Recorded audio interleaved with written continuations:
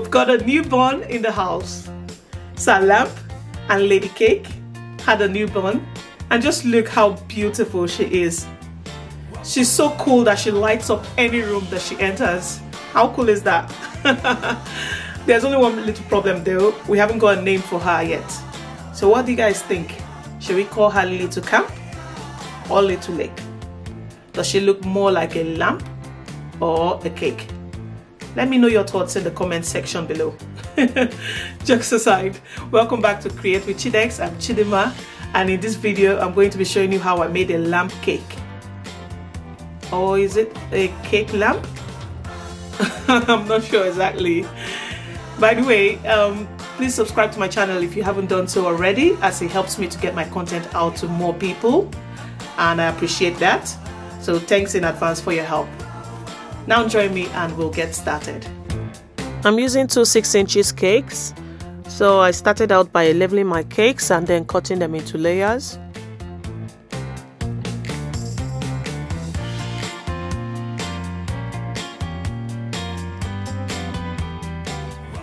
Once the cakes were leveled and cut into layers, I placed a template over each one and cut out rectangular shapes with a paring knife. These scraps I'm taking off now, I'm going to be keeping them aside. I'm not going to throw them away because I'll use them also to make up the height of my cake. Here I've got a custom built cake support stand with a wooden base cut the same size as my cake layers. So now it's time to fill and stack my layers with buttercream. Notice that I've covered the wooden base with a cake cardboard and also the threaded rod with some cling film. This is just to make both of them food safe. I've also now applied some buttercream on the baseboard, so I'm going to now start stacking my cake layers. Using my ruler, I'm trying to mark out the center of each of the layers to know where to pass the threaded rod through.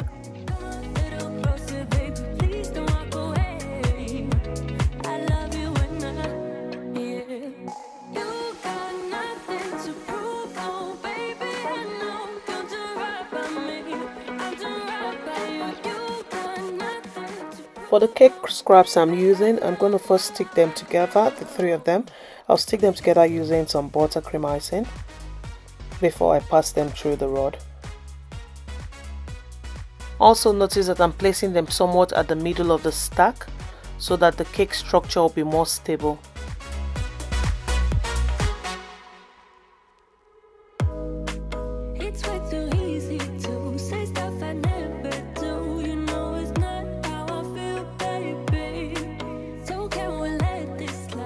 Now that I've finished stacking up all my cakes, I'll apply the first coat of buttercream to seal in the crumbs, and then I'll chill it in the freezer for about 30 minutes.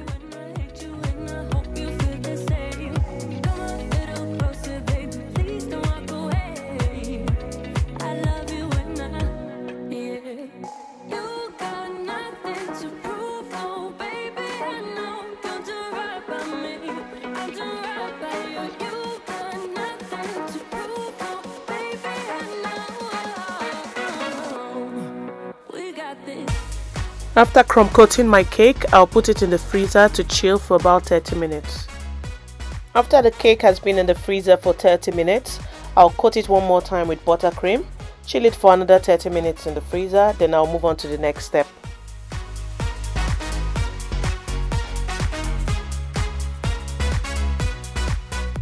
I'm going to cover the entire cake in black modeling chocolate, so I'll be covering the cake in panels instead of as a whole. I've now placed some corn flour on my surface to prevent the modeling chocolate from sticking to the surface. Next, I'll cut the panel to a size that is slightly larger than the cake side that I want to cover.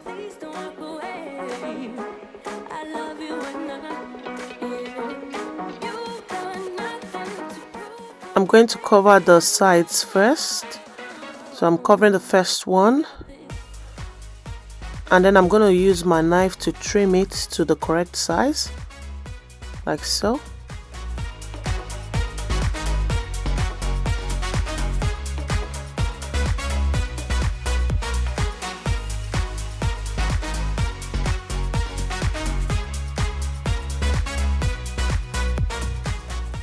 I've rolled and cut out another panel for the second cake side, so I'll be covering it and trimming it to size as well.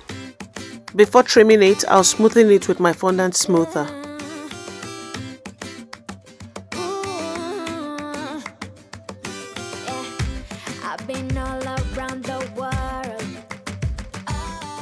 I'm going to now cover the front, the back, and the top of the cake, following the same process of rolling and cutting panels, then attaching and trimming them down to size on the cake.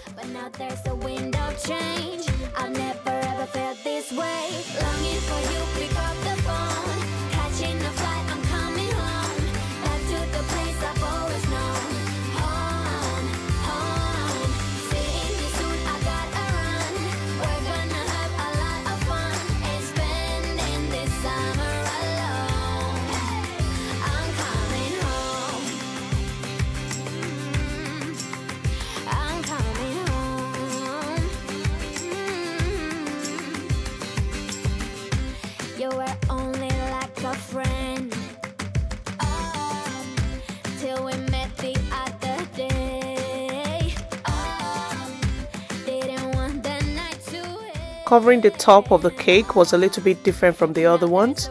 I had to make a hole at the center of the panel to allow for the threaded rod. So I passed the threaded rod through this hole in the panel.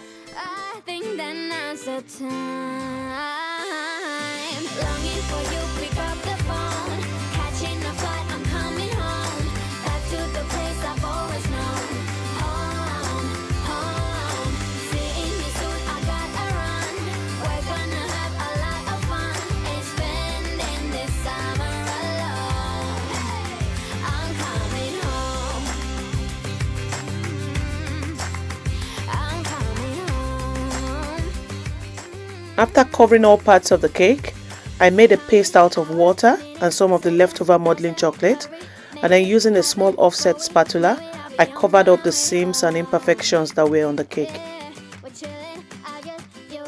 Moving on to the next step, I made the lampshade using edible wafer paper and some cake dowels. So here I'm just gluing two 8 inches dowels to two 11 inches dowels to make a rectangular frame. I'm going to be making 2 of these frames to start the shade. I'll be using melted isomalt to glue my dowels together.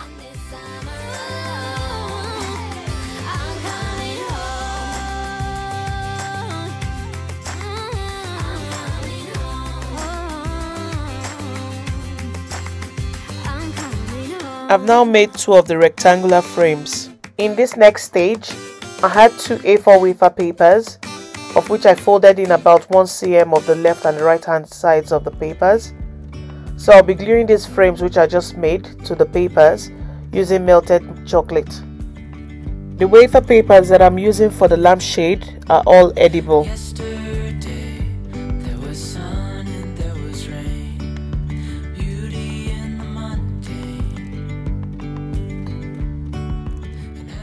Similar to the first one, I'm also gluing the second frame to the second wafer paper using melted chocolate.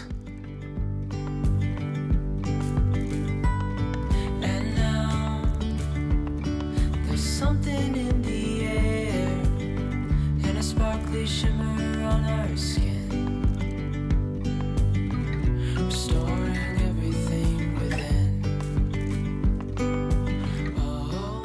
I cut out 2 8 by 6 inches edible wafer paper sheets, and I'm now going to glue these sheets to the front and back parts of the lampshade that I just constructed. I'm also using melted chocolate as my glue here.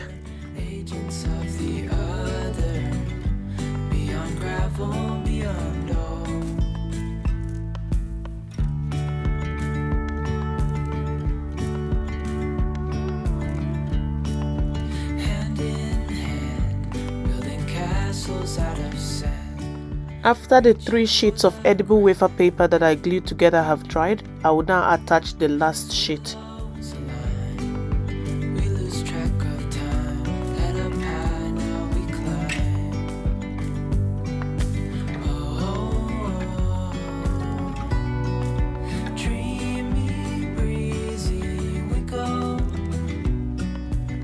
I also cut out 2 6 inches cake dowels and then glued them on the bottom part of the frame, which I already constructed. It's not very easy to see where I'm gluing these dowels, but at the end of the construction of the entire frame, I'm going to show you inside it to know the locations of each one. Next, I constructed an additional structure using two 10.7 inches dowels and two small spacers. So I'm now going to glue this structure to the bottom part of my frame using melted isomalt as well. I've now finished constructing the lampshade, and this is what it looks like inside. Next, I rolled out a small strip of black modeling chocolate, and then I used it to cover the lower part of the protruding threaded rod. I left the upper part of the rod because that's what I'm going to use to attach the lampshade. I decided to do a geometric pattern for the lamp, so I cut out a rectangular template, and then using the template I cut out similar shapes from black modeling chocolate. I cut out about 3 of these geometric pieces, then I put them in the fridge for 10 minutes so that they could harden before I paint them.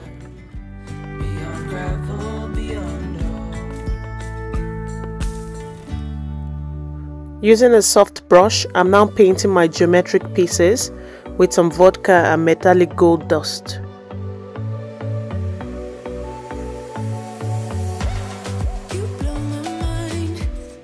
I also painted the part of the threaded rod covered in modeling chocolate, as well as the top of my cake.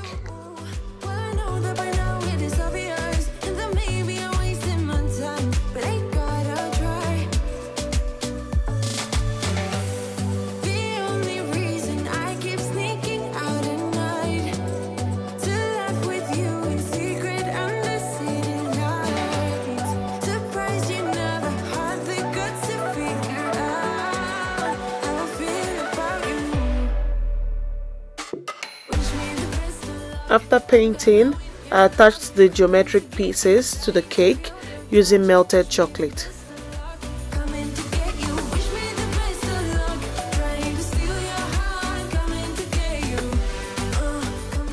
I had to cut the second geometric piece into smaller parts so that I'll be able to align it properly with the first one.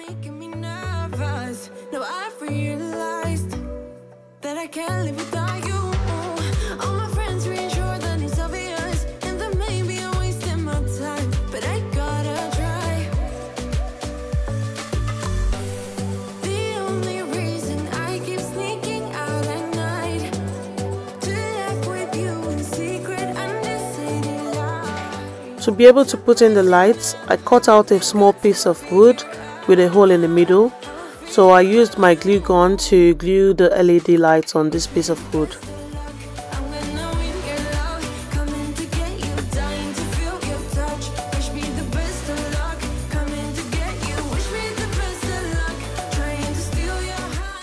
To set up the lampshade, I'll pass the threaded rod through this gap here. Then I'll pass it through the wood sheet with the lights before screwing on the final nuts to secure everything together. It was difficult to film the setup while I was doing it, so to give a better idea, this is what the setup looks like from the inside. I decided to add additional remote controlled LED lights to make the lamp brighter. And ta-da! Here's the finished lamp cake. It actually feels weird calling it a cake because it looks so much like a lamp. And this is just to give an idea of how the cake lamp lights up in different settings.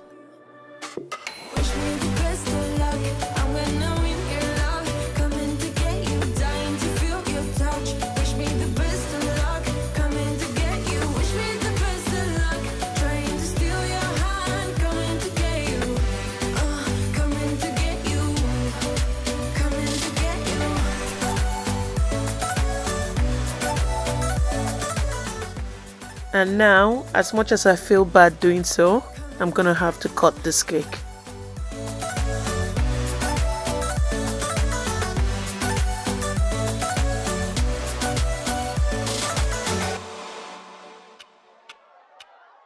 Talk to me, baby, I've been waiting for a lifetime. Just keep on fading in all these photos, caught in the memories. So thank you very much guys for watching. I hope you enjoyed the video.